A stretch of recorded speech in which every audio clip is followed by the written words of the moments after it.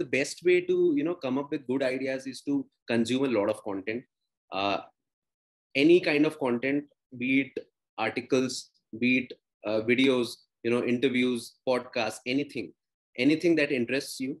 And yeah, and apart from this, I think you can also watch stand-up comedy for that, because that's also a good platform to, come up with good ideas and all. So, and I think in addition, apart from consuming content, you should also be a good listener and observer, because that's what, helps you to open your brain, and it will make you think differently at some point. So yeah, that's how ideas, gets created.